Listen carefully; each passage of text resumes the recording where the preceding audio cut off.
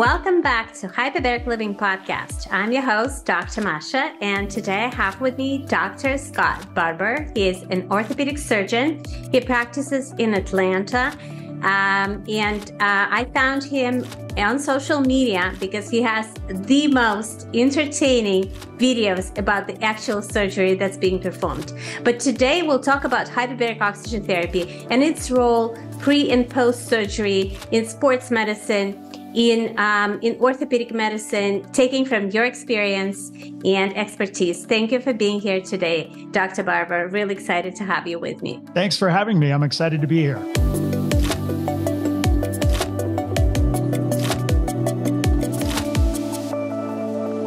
How did it start for you? How did you learn about hyperbaric therapy? Well, I went to medical school, and in my orthopedic training, we had experience with hyperbaric therapy, especially for patients in trauma centers with bad wounds affecting primarily lower extremities and areas of the body where they have tenuous blood supply. And if you don't have a good blood supply to your tissues, the tissues can't heal. So we commonly put trauma patients in who had problems with wounds, and also diabetics. The number one reason that people undergo amputation of their lower extremities has to do with complications resulting from diabetes and the peripheral vascular disease that they develop after years of having a high blood sugar, which damages their blood vessels. And so when you put people in a hyperbaric chamber, you're delivering a higher oxygen tension to the tissues, which promotes healing.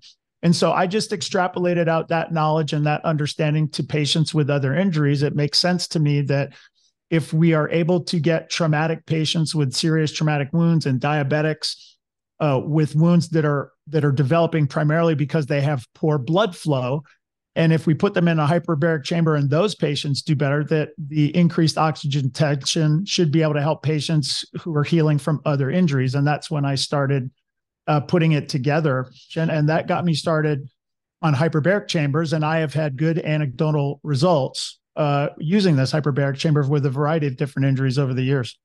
And what results have you seen? So the first time I really started using it, I've always used it in my professional athletes. They are into it, you know, they know about it.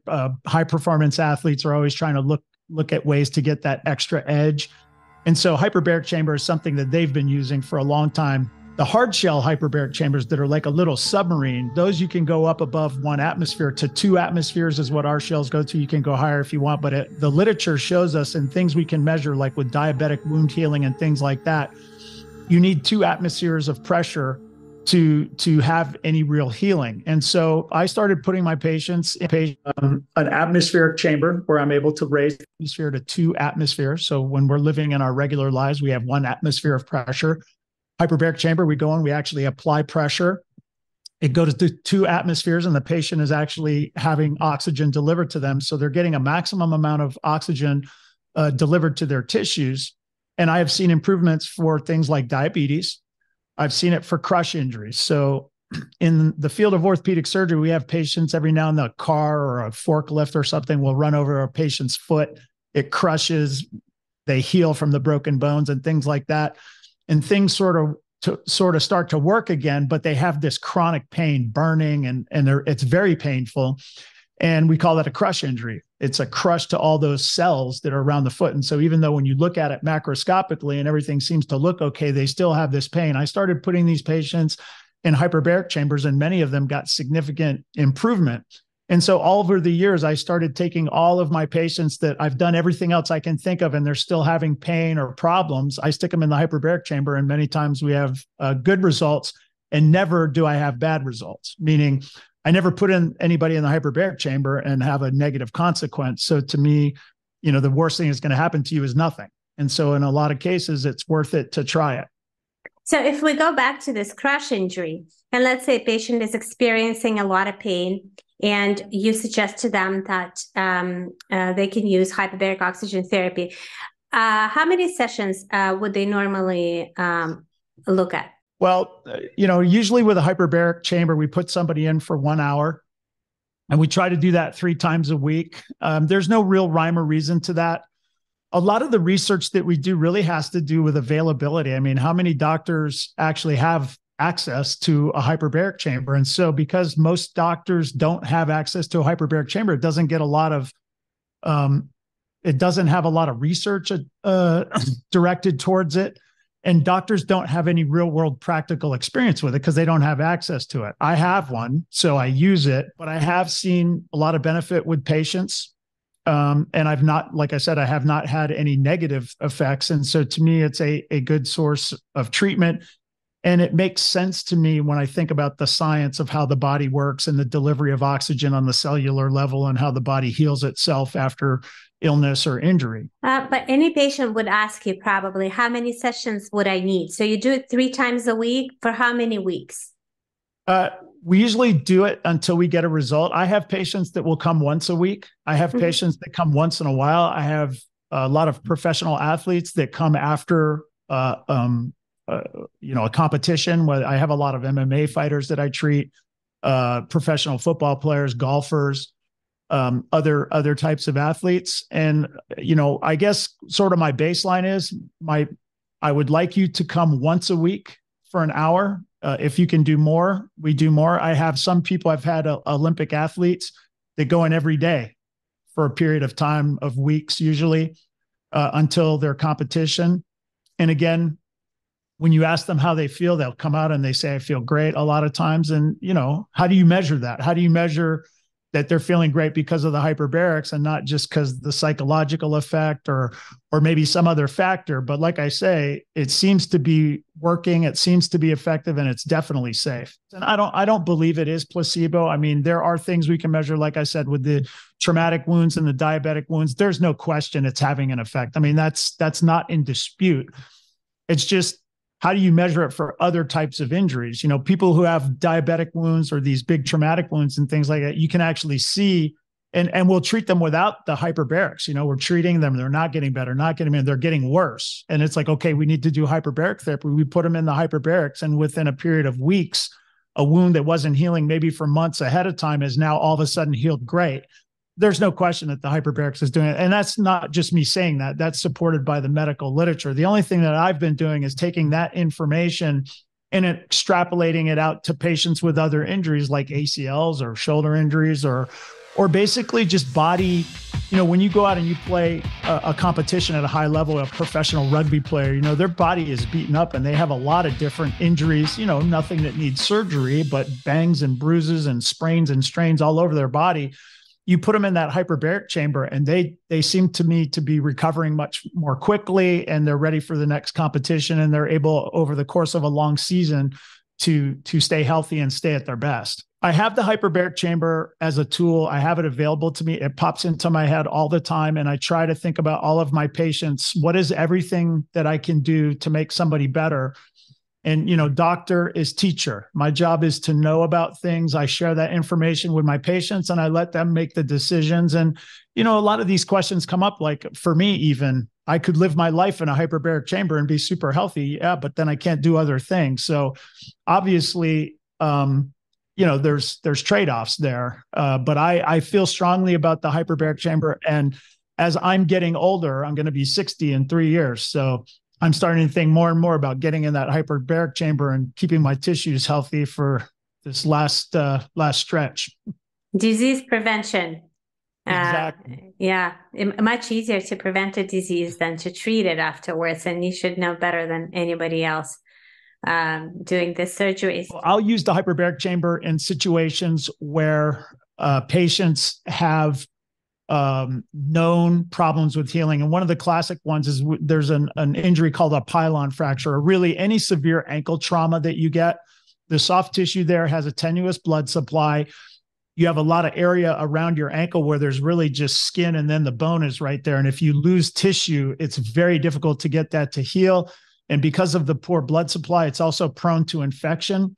So when I have those patients with that kind of trauma, I put them in the hyperbaric chamber to give them the best opportunity for wound healing and also to prevent infection from setting in. I see. So you just using your judgment to see in which particular situations it would be appropriate and best therapy, considering cost benefit analysis and all other factors that could be. Exactly. And it's not just my judgment, it's my patient's judgment. I give them the information, and if somebody wants to use it, I'll make it available. And, I try to not, sound the alarm like, well, if you don't use the hyperbaric chamber, then everything's going to go to pot. No, I mean, most people with ACLs, they do just fine in or out of the hyperbaric chamber, and I let them know it. And then they can be the ones to decide if it's something they want to do. Do you combine hyperbarics with other therapies, other regenerative therapies, or for prevention? How do you normally do it? Absolutely. We do a lot of platelet-rich plasma in my clinic. I do stem cells, but the platelet-rich plasma for sure is helping. There's no question in my mind. I've been using it about 15 years now. And it's a similar type of situation where I've had patients with chronic problems where there's no other treatment available. They're not getting better with therapy or anything else. And I start doing the PRP injections and they are having recovery. Have you ever tried combining plasma-rich injections with hyperbaric therapy? You knew I was going to ask this question because you're smiling. Of course, I combine everything. I actually combine the steroid with the PRP. I did that in my back and that worked really well. And I do a lot of, if I think it's right for the patient, I'll combine steroid and PRP. I combine hyperbarics with the PRP all the time and other things, obviously the physical therapy.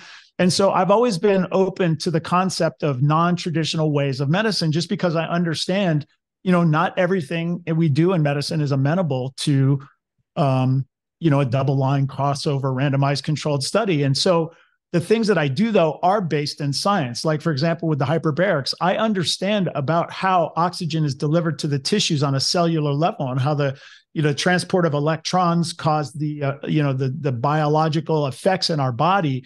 That is evidence-based medicine. So I'm saying to myself, okay, if I know that's happening on a cellular level, it seems to me that if I got a person who's in a healing situation, that if I put them in a hyperbaric chamber, that ought to improve their healing. And then when I do that and it seemingly helps, granted, on esoteric sort of things like, they seem better, they feel better, they're telling me they're doing better. I have a gut feeling that when I compare them to my other patients, they're doing better. That is meaningful. And as a physician, we are often trained about this concept of turning the corner, meaning when you see a patient who's sick, it's very obvious, like, they are sick. How do you know? I mean, it's like a beautiful woman. How would you know? It's like, well, I can't describe it, but when I see it, I know it.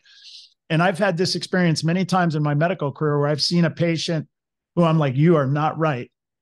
We go, we work them up, we take care of them. And then we call it turning the corner, when you go and you just look at them and okay, they're better. And I recently had a professional athlete who had a very serious car accident. It was a complicated issue, but I was looking at him and I was just like, he was in my clinic. And I was like, you look horrible. So I was like, we need to go to the hospital and get a nutrition panel. And sure enough, from all his injuries and everything like that, his nutrition was terrible. He wasn't healing well. He had bad wounds. So we got his nutrition up. We got him back into the hyperbaric chamber and other things. He needed a bunch of surgeries too, but he ultimately healed. So this concept that a physician can look at a patient and know that they look good or they look bad or they're feeling better is a real thing. It's a real phenomenon. And that's part of the clinical experience. This was an amazing episode. I learned a lot. I'm sure my listeners also learned a lot. To end it, I'd like to ask you if you have a story in mind of a patient who used a hyperbaric chamber in your clinic and got better. Oh, I have so many stories of those. I have many patients who've had these crush injuries to the foot. That was when I really was invested in, I'm going to buy a hyperbaric chamber. So I bought the one hard shell one, and I really started doing it for my patients with these crush injuries. They're having this burning and this chronic pain, and I've seen it all my career. And now I put my patients in there, and I mean, I can't be 100% sure, but it seems to me that everybody I've put in there has had significant improvement in their pain, if not complete resolution. I've had other patients, diabetics with wounds that have been chronic. I put them in there. Those wounds have healed. That's not even controversial. That's well documented in the literature. And then I have a particular professional athlete who we have done quite a bit to, who's on the verge of doing something very special. And I want to keep that a secret. But we will be sharing that story when he accomplishes what I think he's going to accomplish. And there's a whole lot of story to tell there, and not the least of which is the hyperbaric chamber. Guys, if you like this episode, please share it with a friend or family or whoever might benefit from this information. And otherwise, I'll see you next week.